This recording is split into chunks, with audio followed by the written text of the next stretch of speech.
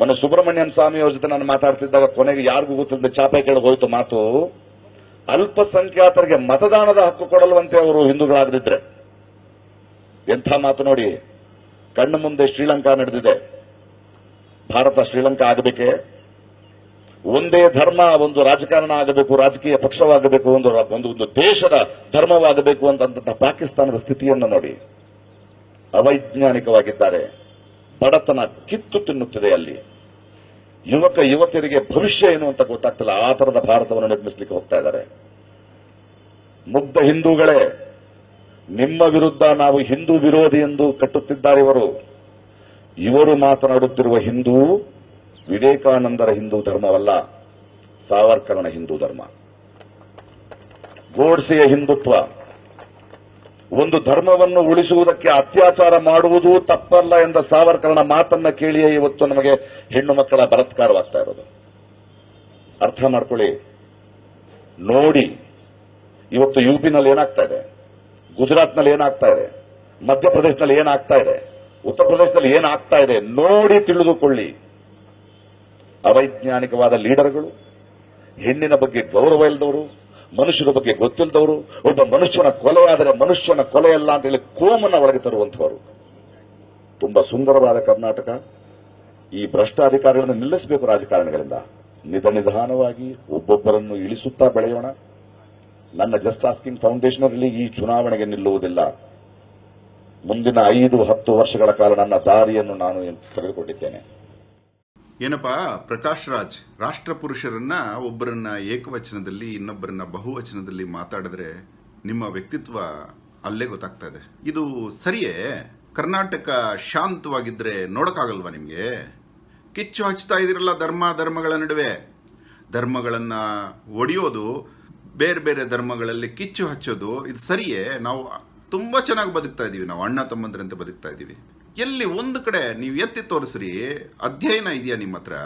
ಇಲ್ಲದ ಆರೋಪ ಹಾಕ್ತಾ ಇದಿರಲ್ಲ ವೀರ ಸಾವರ್ಕರ್ ಅವ್ರ ಬಗ್ಗೆ, ಸ್ವಾತಂತ್ರ್ಯ ವೀರ ಸಾವರ್ಕರ್ ಅವ್ರ ಬಗ್ಗೆ ತಿಳಿದಿದ್ಯೇನಪ್ಪ ನಿಂಗೆ? ಅವ್ರ ಬಗ್ಗೆ ಓದ್ಬೇಕು ಅಂದ್ರೆ ಕನ್ನಡದಲ್ಲಿ ಒಂದು ಒಳ್ಳೆ ಪುಸ್ತಕ ಇದೆ, ಓದಿ, ಆತ್ಮಾಹುತಿ ಅಂತ. ಆ ಪುಸ್ತಕದ ಸೈಜ್ ನೋಡ್ಕೊಳ್ಳಿ, ಯಾಕಂದ್ರೆ ನಿಮ್ಗೆ ಅಷ್ಟು ಓದೋಕೆ ಸಮಯ ಇದೆಯೋ ಇಲ್ಲೋ ಗೊತ್ತಿಲ್ಲ. ಆ ಓದದೆ ಮಾತ್ರ ಅವ್ರ ಬಗ್ಗೆ ಮಾತಾಡ್ಬಿಡಿ, ತುಂಬಾ ತಪ್ಪಾಗ್ಬಿಡುತ್ತೆ. ಎಲ್ರು ಹೇಳಿದ್ದಾರೆ ಇಷ್ಟು ದೊಡ್ಡ ಪುಸ್ತಕದಲ್ಲಿ ನೋಡಿ, ಎಷ್ಟು ಸಲ ಓದಿದ್ರೆ ಹೀಗಾಗುತ್ತೆ ಈ ಪುಸ್ತಕ ನೋಡಿ, ಹರಿದು ಹೋಗಿದೆ. ಇಷ್ಟು ದೊಡ್ಡ ಪುಸ್ತಕದಲ್ಲಿ ಎಲ್ಲೂ ಹೇಳಿಲ್ಲ ಅವರು. ಒಂದು ವೇಳೆ ಅವರು ಈ ರೀತಿ ಅತ್ಯಾಚಾರದ ಮಾತು ಆಡಿದಿದ್ರೆ ಅವರನ್ನ ಯಾರು ಗೌರವಿಸ್ತಾ ಇರಲಿಲ್ಲ. ಇದು ಸಂಸ್ಕಾರವಾ? ಯೋಚನೆ ಮಾಡದೆ ನಾವು ಗೌರವಿಸುವಂತಹ ಪೂಜ್ಯನೀಯ ವ್ಯಕ್ತಿಗಳನ್ನ ನೀವು ಈ ರೀತಿ ಆಡ್ಕೋತೀರಾ? ವಿವೇಕಾನಂದರ ಜೊತೆ ಕಂಪೇರ್ ಮಾಡಿ ಡಿವೈಡ್ ಅಂಡ್ ರೂಲ್ ಮಾಡ್ತೀರಾ? ಯಾವ ಬ್ರಿಟಿಷ್ ಕಲ್ಸಿದ್ರು ನಿಮ್ಗೆ ಈ ವಿದ್ಯೆ? ವಿವೇಕಾನಂದರು ಪ್ರೇರಣೆಯಾಗಿದ್ರು ರೀ ಸಾವರ್ಕರ್ಗೆ. ವಿವೇಕಾನಂದರು ಪ್ರೇರಣೆಯಾಗಿದ್ರು ಸುಭಾಷ್ ಚಂದ್ರ ಬೋಸ್ ಅವರಿಗೆ. ಆ ಕಾರಣದಿಂದ ಅಲ್ವೇ ಅವರು ಜರ್ಮನಿಗೆ ಹೋಗೋಕ್ ಮುನ್ನ ಸುಭಾಷ್ ಚಂದ್ರ ಬೋಸ್ ಸೀಕ್ರೆಟ್ ಮೀಟಿಂಗ್ ಮಾಡ್ತಾರೆ ಸಾವರ್ಕರ್ ಜೊತೆ ಬ್ರಿಟಿಷ್ ಟೈಮಲ್ಲಿ ರತ್ನಗಿರಿಯಲ್ಲಿ. ಮೊದಲನೇದಾಗಿ ಈ ರೀತಿ ರಾಷ್ಟ್ರಭಕ್ತರು ಗುರುತಿಸ್ಕೊಳ್ಳೋಕೆ ರಾಷ್ಟ್ರಭಕ್ತಿ ಮಾಡೋದಿಲ್ಲ, ಆತ್ಮಸಂತೃಪ್ತಿಗೆ ರಾಷ್ಟ್ರಭಕ್ತಿ ಮಾಡ್ತಾರೆ. ಅವರ ಬಾಯಲ್ಲಿ ನರಕಕ್ಕೆ ಇಳಿಸಿ ನಾಲ್ಗೆ ಸೀಳಿಸಿದ್ರೂ ಇಂಥ ಮಾತುಗಳು ಬರೋದಿಲ್ಲ. ಬ್ರಿಟಿಷರು ಬಿಟ್ಟು ಹೋಗುವಾಗ ನಮ್ಮ ದೇಶವನ್ನ ಇಬ್ಬಾಗ ಮಾಡಿ ಪಾಕಿಸ್ತಾನ್ ಹಿಂದೂಸ್ತಾನ್ ಅಂತ ಮಾಡಿದ್ರು.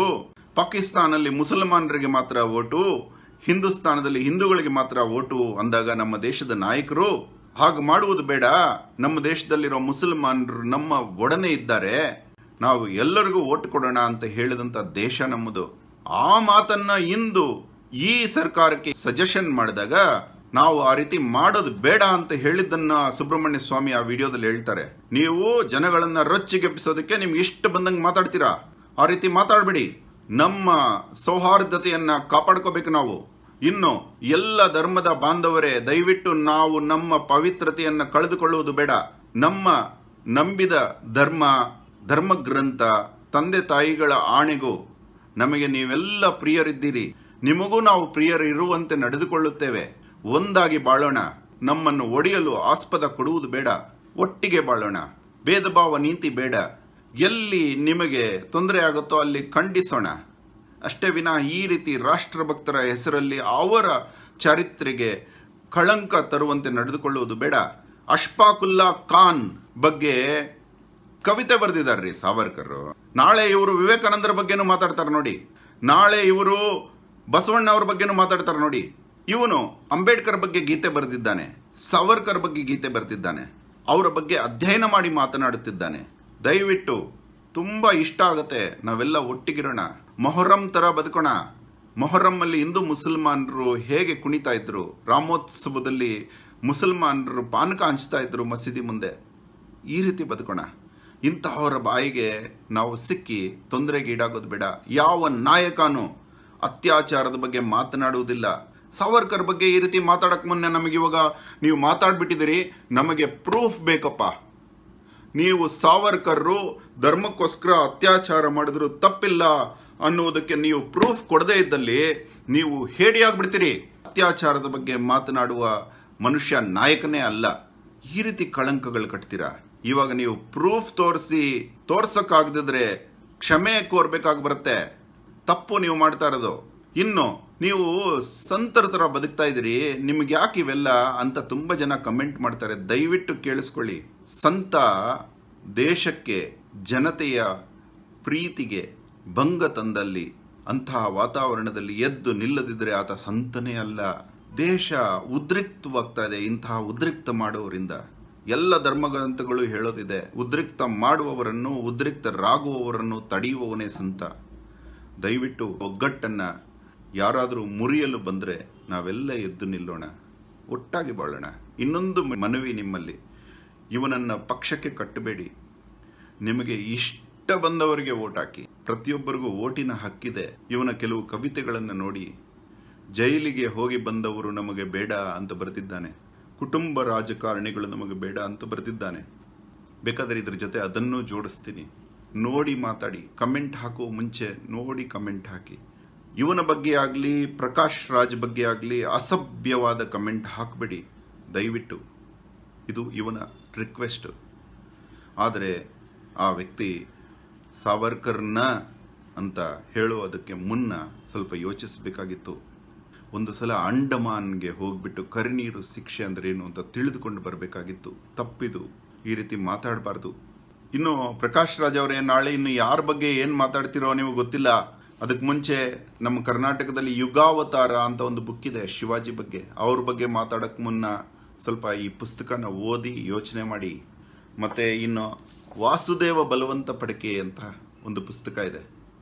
ನಮ್ಮ ಸ್ವಾತಂತ್ರ್ಯ ಹೋರಾಟದ ನಾಂದಿಯ ಹೋರಾಟಗಾರ. ಇವ್ರ ಬಗ್ಗೆ ಮಾತಾಡೋದಕ್ಕೆ ಮುನ್ನ ಈ ಪುಸ್ತಕ ಓದಿ, ಅದಮ್ಯ ಅಂತ. ಇನ್ನು ಮಹಾತ್ಮ ಗಾಂಧಿ ಅವರ ಬಗ್ಗೆ ಮಾತಾಡಕ್ ಮುನ್ನ ಅವರ ಆತ್ಮಕಥೆ ಓದಿ. ಇದೆಲ್ಲ ಇವನು ಓದಿ ಮಾತಾಡ್ತಾ ಇರೋ. ಇನ್ನು ಚಂದ್ರಶೇಖರ್ ಆಜಾದ್, ಇವ್ರದ್ದು ಹಿಂದೂ ಹೆಸರು ಅಂತ ತಿಳ್ಕೊಂಡು ಇವ್ರ ಬಗ್ಗೆ ಮಾತಾಡಕ್ ಮುನ್ನ ಸ್ವಲ್ಪ ಯೋಚನೆ ಮಾಡಿ. ಈ ಪುಸ್ತಕ ಓದಿ ದಯವಿಟ್ಟು. ಇನ್ನು ಯುಗದ್ರಷ್ಟ ಭಗತ್ ಸಿಂಗ್, ಇದಕ್ಕೆ ಈತನ ಬಗ್ಗೆ ಮಾತಾಡೋದಕ್ಕೆ ಮೀಸೆ ಮೂಡಿರಬೇಕು ರೀ. ವೀರತ್ವ ಇರಬೇಕು, ಒಳಗಡೆ ಪುರುಷತ್ವ ಇರಬೇಕು. ಅಂತಹ ಮಹಾಪುರುಷ ಎದುರುಗಡೆ ನಿಲ್ಲ. ಆ ಕಣ್ಣಿನ ನೋಟ ತಡ್ಕೊಳಕ್ಕಾಗಲ್ಲ. ಇಂಥವ್ರ ಬಗ್ಗೆ ಮಾತಾಡಕ್ ಮುನ್ನ ಯೋಚನೆ ಮಾಡಿ. ಧನ್ಯವಾದ.